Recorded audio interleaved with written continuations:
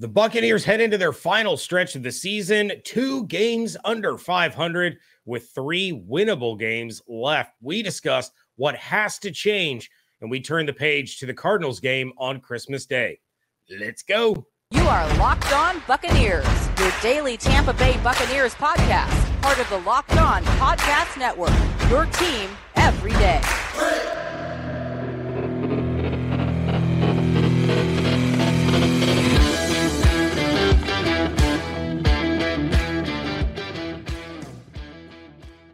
What's up, and welcome to the Locked On Bucs podcast, part of the Locked On Podcast Network, your team every day. We are your daily podcast covering the Tampa Bay Buccaneers, free and available on all platforms, including YouTube.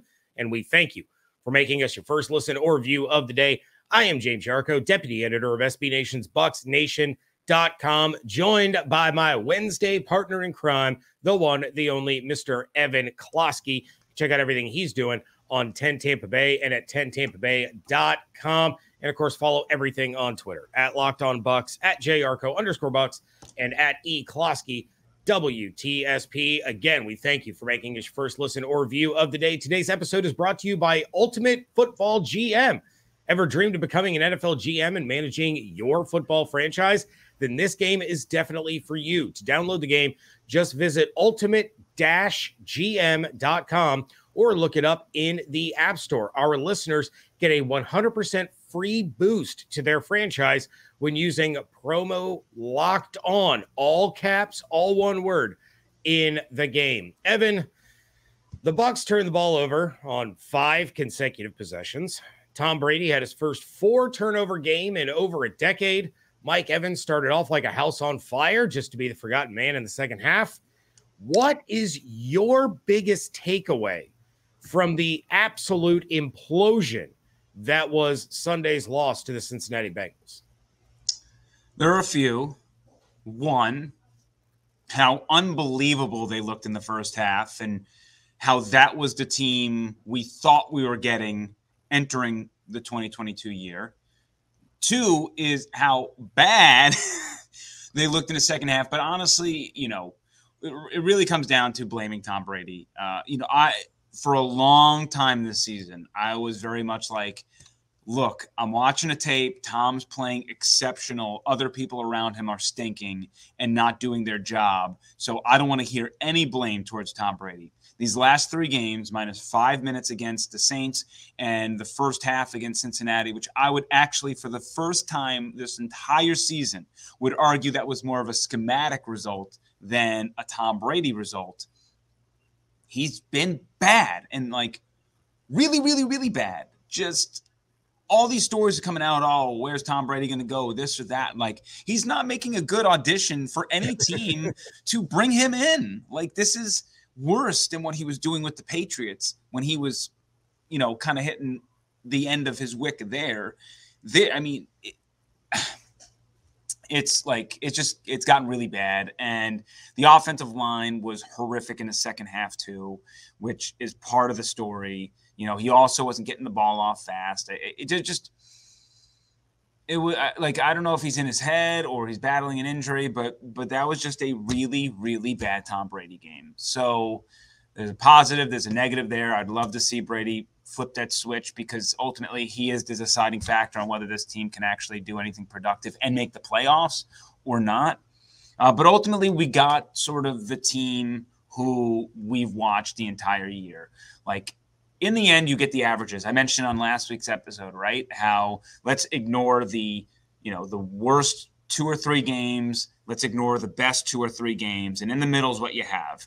And the Bucs were not as good as they showed in the first half. And I don't believe they're as bad as they showed in the second half. But when you put it all into a pile and you mix it up and you spread it around evenly throughout 4 quarters, you have an average team. It's average, and the score is indicative of an average team. Do I expect them to have it's technically 4 turnovers, but it was really 5 turnovers in a game? No, they're actually one of the best teams at protecting the football. So it was really weird to see that stuff, and that's an outlier. The one game you decide to turned the ball over a million times is the one game you would have won if you just protected the ball. And it goes back to the cliche that every NFL person says, you're going to lose more games than you're going to win them. And the Bucs went out with a 17-point lead. They entered the break 17-3, and all they had to do was really protect the rock, pick up a few more points here or there, and I think they would have won that game. And instead, they made mistake after mistake after mistake and panicked and fell behind the 8 ball. And, you know, this team doesn't have the ability to really catch up like that, you know, unless it's a 2-minute drill situation and they need one score. Then they kind of flip on the switch. But I do want to give credit to Byron Leftwich for what I saw in the first half. Yeah. I thought he got away from what was working, and I think that was some of the panic that set in. I think also Cincinnati adjusted. A really big concern is that the Buccaneers are an atrocious team in the third quarter, and to me, that's where coaching is greatly exemplified, right? Like coaching with a bunch of, like, these are like when you have a whole week to prepare, that's where you test the scripted plays. And that's what we saw. We've learned time and time again that Tom Brady and Byron Leftwich are pretty darn good at scripting plays out of the gates for the most part. Those drives have worked. We have seen an inability to start off second halves with any sort of production, and that's because of an inability to prepare for what the other team is going to change, and that puts them behind.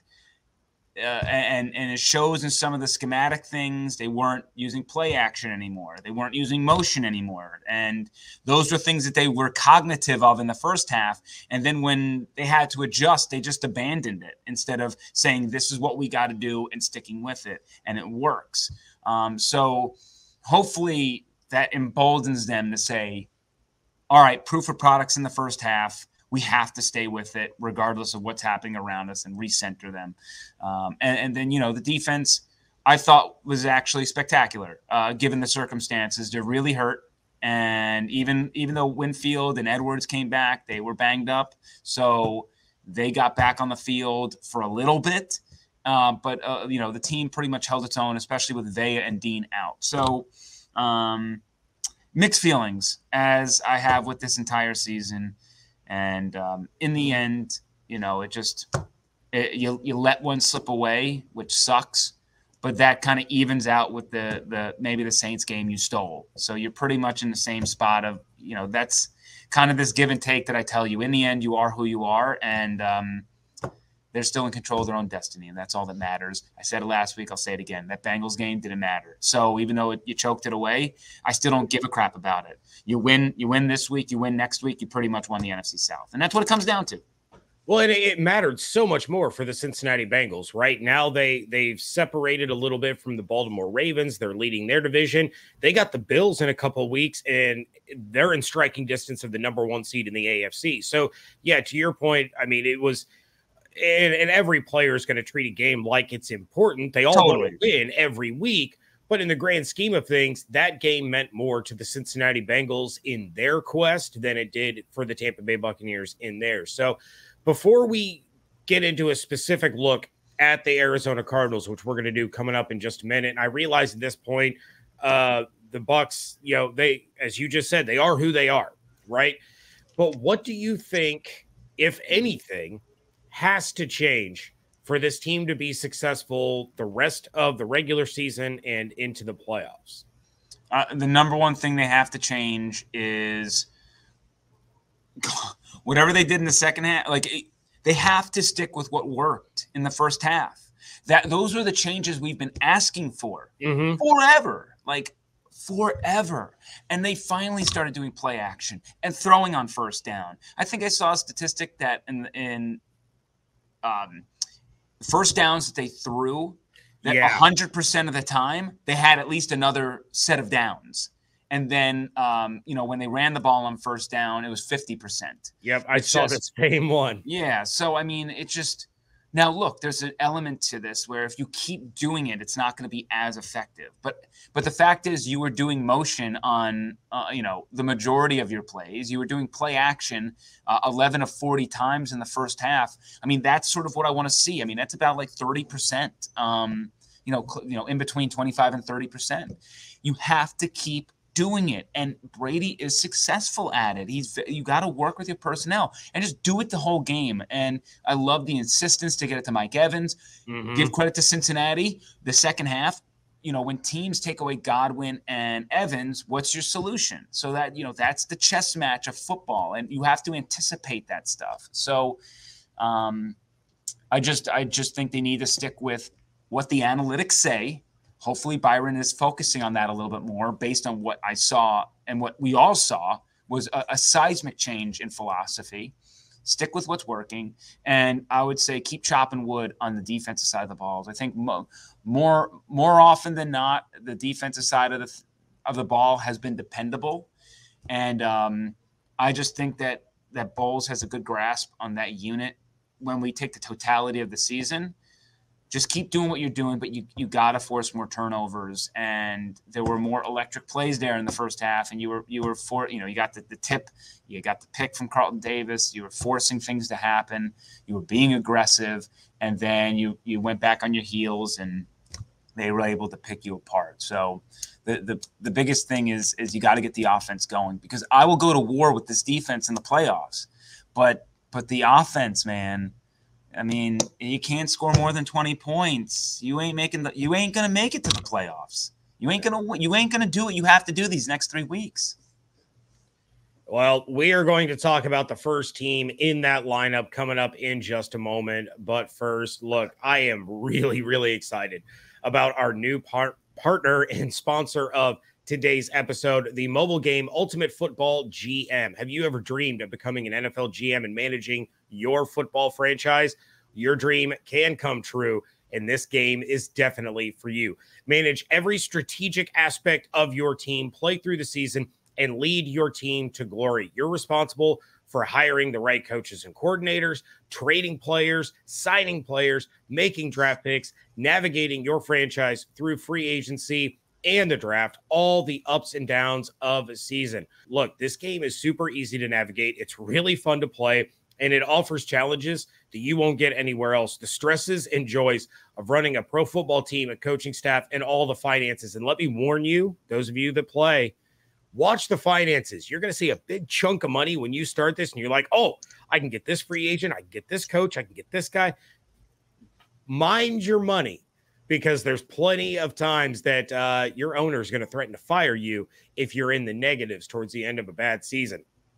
Locked On Bucs listeners get a 100% free boost to their franchise when using the promo code Locked On. All one word, all caps. Very important.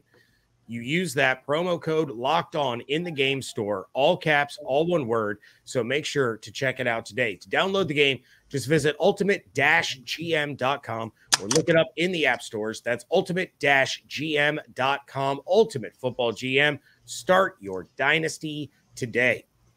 This episode is also brought to you by Audible. Audible is releasing a slate of new football podcasts that we're sure you're going to love. That's why you'll be able to find a sneak peek of Think Like a Champion available right now as a bonus episode on Locked On Presents. Here, two-time Super Bowl champion and MVP Von Miller delivers sharp insights about performing at your highest level in moments of extreme pressure, or NCAA champion Tim Tebow discuss how to find your unique personal mission in the world. Each episode features interviews with Olympic medalists, NFL stars, and business leaders. Head over to Locked On Presents for a sneak peek of Think Like a Champion, or catch the full series available anywhere you get your podcasts, available everywhere now. Audible, get in the game. Thank you again for making Locked On Bucs your first listener view of the day. For the biggest headlines in all sports, make your second listen Locked On Sports Today, available on YouTube and wherever you listen to your podcast. Evan, let's talk about Christmas Day. Let's do it. Let's talk Why about not? Jolly old St. Nick, stockings full of candy. Children are giggling and happy, and the Buccaneers are going to play the Arizona Cardinals. The Cardinals are going to be without Kyler Murray. Their backup, Colt McCoy, is kind of in question right now. Looks like Trace McSorley is going to be the quarterback. They have one of the worst defenses in the league. Their running game isn't anywhere close to the threat that it was last season. They do still have DeAndre Hopkins and Hollywood Brown, But why should Bucs fans be confident that their holiday isn't going to be completely ruined? First off, they shouldn't be confident because this team has given them zero ability to be confident. The fact That's why you're supposed to give them confidence. Look, as my mom always said, but hope for the best, prepare for the worst. The fact that they're 6.5-point favorites on the road, a place they have not won on the road since week 2, albeit the Cardinals suck at home. One of these opposing forces will have to come. It's going to be an interesting situation because while the Cardinals are completely dead in the water and a lot of changes coming, Cliff Kingsbury is for sure toast. No Kyler Murray. They're eliminated from the playoffs. There is no incentive to fight anymore. But it's on Christmas. It's a primetime game against Tom Brady. I imagine this is going to be their last hurrah. I would fade the heck out of the Cardinals the last 2 weeks. But in primetime, I think you're going to get their best effort, which any best effort from an NFL team, I don't care what your record is a tough proposition for you. Having said that, the Buccaneers should be able to take care of business.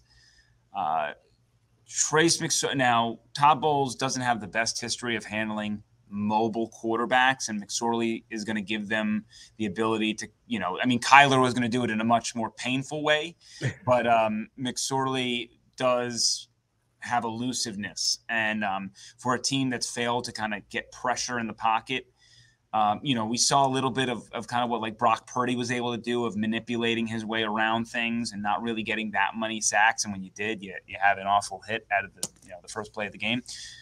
But I think for the most part, this is a great chance in a primetime scenario for Tampa Bay to get back on track and begin this trek towards the postseason, because as sour as the taste is right now about Tampa Bay, you win, you enter the postseason on a 3-game winning streak, and the narrative that we hear right now completely flipped. You're going to hear, Tom Brady in the playoffs again. He's got his team humming. They fixed some of the issues and this and that.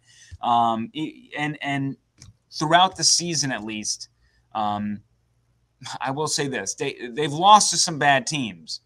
Outside of the Carolina game, which I told you is in that outlier of the 3 worst games that they played this season, they're usually in the fight and they're beating themselves. So I listening to Tom Brady on his Let's Go podcast, I think he's more motivated than ever to kind of correct things. He took the most culpability I've ever heard him take publicly after a loss. He always takes culpability, right? I got to play better, this and that. But on multiple occasions in that podcast, I sucked.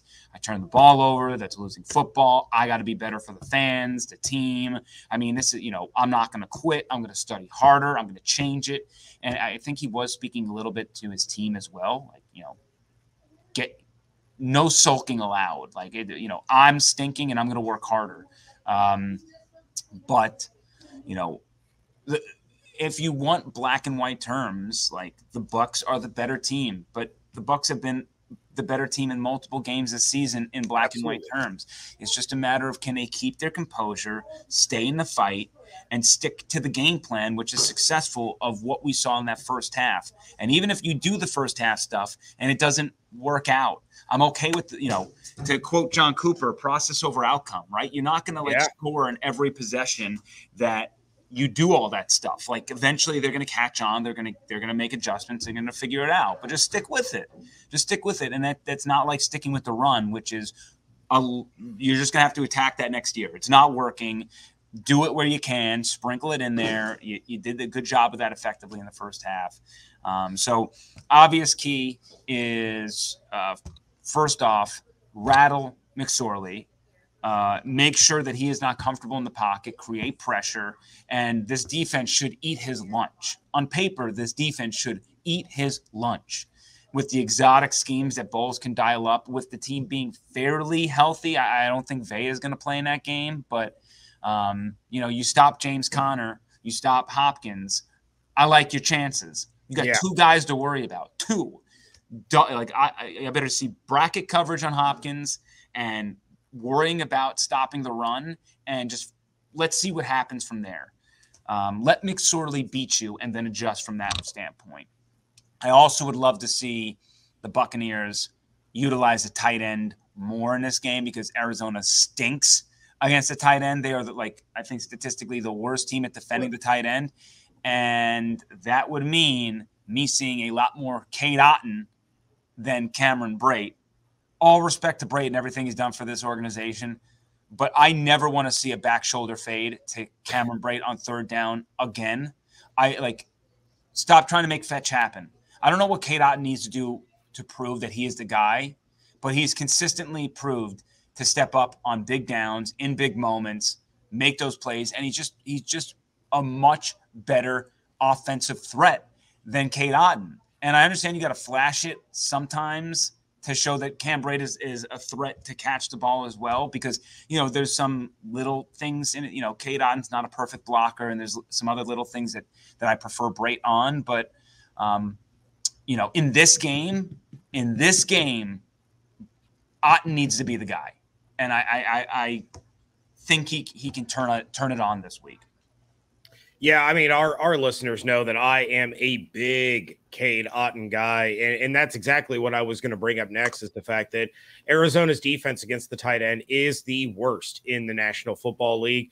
And yeah, I don't understand, as you said, what does Cade Otton have to do to make sure that he's getting the bulk of these targets? I mean, against Cincinnati at the very beginning of the game, 21-yard catch and run. Then all of a sudden, there's forced passes to Cameron Brate in the second half when you're trying to crawl back in it. Give it to your more explosive player. I love Cam Brate. He's a great guy. He's done a lot for this team over the years, but he's not Cade Otton. And I realize that's odd to say, considering this guy hasn't even played a full season in the NFL yet.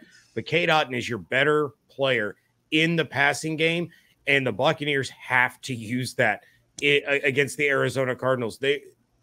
I would be throwing to Cade Otton at least once every 3 third downs, because he's going to move the sticks. And there's no doubt about it. And for me, the creativity that I would love to see more from the coaching staff is, man, give me some really exotic passing packages that look like runs with Keith, Otton, and Brate on the field. And send them all out. If they're that bad against the tight end, stretch their linebackers completely. And one of them is going to be completely open. It just you can't do that the entire game. But again, going back to play action and working that in, that's how you do it. You put in that formation. I'm sure it's very run heavy when teams are studying it entering the week. You throw in a couple of play action plays. I guarantee you a couple of them splash. Those are the things that the next level type stuff.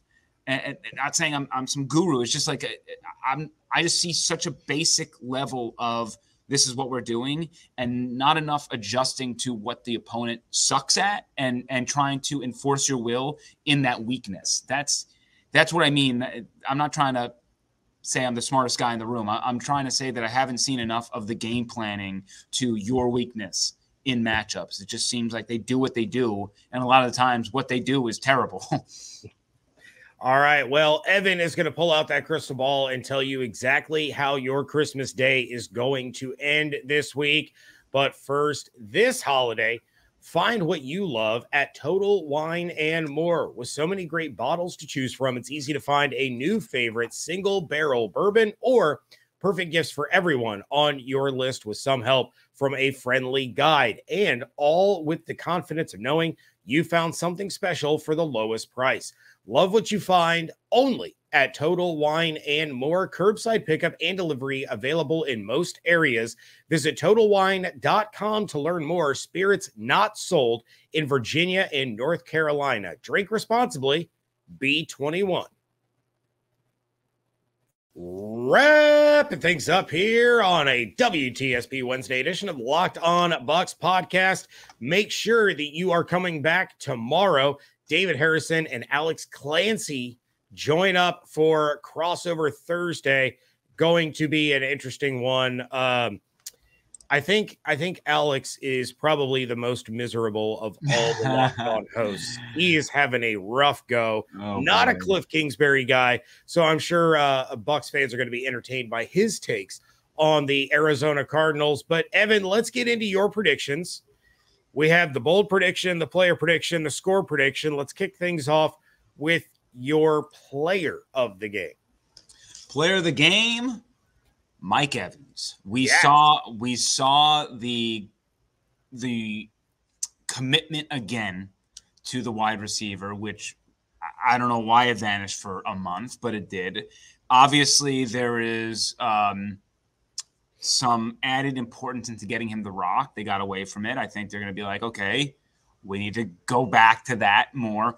But also, we still have not seen a touchdown from Mike Evans since week 4 against the Chiefs. And if I had gotten one against the Bengals, guess who wouldn't have been eliminated from the fantasy playoffs? Yeah, that's right. And also, his red zone targets are down. I think last year he had 23 targets in the red zone.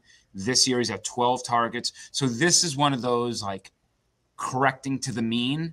I think Arizona, who is the worst red zone team in the league, they give up a touchdown nearly 70% of the time when opponents hit the red zone. This smells like get the ball to Mike Evans within the 20. Pepper, pepper, pepper, pepper. So I think Evans has a couple touchdowns. Talking 100 yards. This is a classic Mike Evans game. This is like yes, finally, this is the guy I remember. And I think he explodes in this contest. All right, well, I'm going to put you on the spot here. You got to put your stamp on it.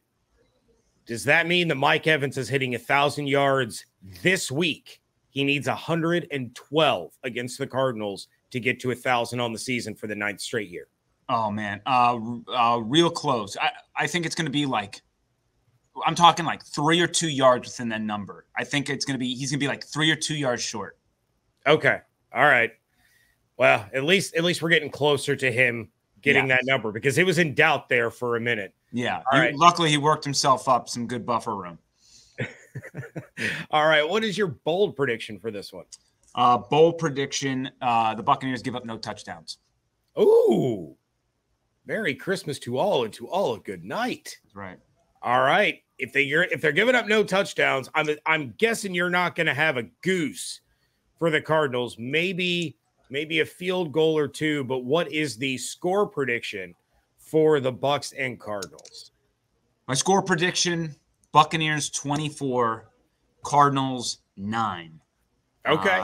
I think that I think this is a get-right game, but I also think this is a game where the defense really dominates. Offense finds some rhythm. They're going to stink it up like they usually do at some portion, 3 and out here, 3 and out there. They're going to limit turnovers, and as long as they don't lose this game, they're going to win this game. So I think the emphasis all week, especially for Tom Brady, who's the greatest to ever do it, don't turn the ball over, Tom.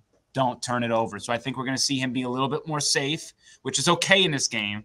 But I also think that after maybe like a hot start from Arizona where they play with their head on fire, with their hair on fire, hopefully their head's not on fire, their hair on fire, they're going to regress back to what they are, which is a crappy football team. And even though the Bucs are a crappy football team, they're better than the Cardinals. So 24-9, let's get some positive vibes rolling. All right. Yeah. And if Carlton Davis plays the way he did against Jamar Chase, DeAndre Hopkins, it's going to be a long day for D-Hop. I'm glad you mentioned that, and I should have mentioned that in the first segment. But his unbelievable game just completely overshadowed by the choking in the second half. He just like a huge tip of the cap to step up. That is why you gave him the fat contract in the offseason. Yeah, it was absolutely fantastic. That is the Carlton Davis that we all know we can see week in and week out. Maybe there's some frustration there that he kept in check one of the best wide receivers in the National Football League for a lot of that game. Now he has the opportunity to do it 2 weeks in a row and do it for 2 halves instead of being put in some bad positions. So going to be a good one. Evan, I appreciate you, brother. As always, want to thank each and every one of you for making Locked On Bucs your first listen or view of the day. And, of course, make your second listen Locked On Sports Today, the biggest headlines in all of sports. You can check it out on YouTube, Odyssey, and wherever you listen to your podcast. Check out everything Evan is doing over on 10 Tampa Bay and at 10tampabay.com. Check out my work over at bucksnation.com. And, of course, follow everything on Twitter at Locked On Bucs, at JYarko_Bucs, and at DHarrison82. And E. Klosky WTSP. Muscle memory kicked in right there at E. Klosky WTSP. Hope you all have an absolutely outstanding day. Stay safe, stay healthy, fire those cannons. And we thank you so much for joining us right here at Locked On Bucs.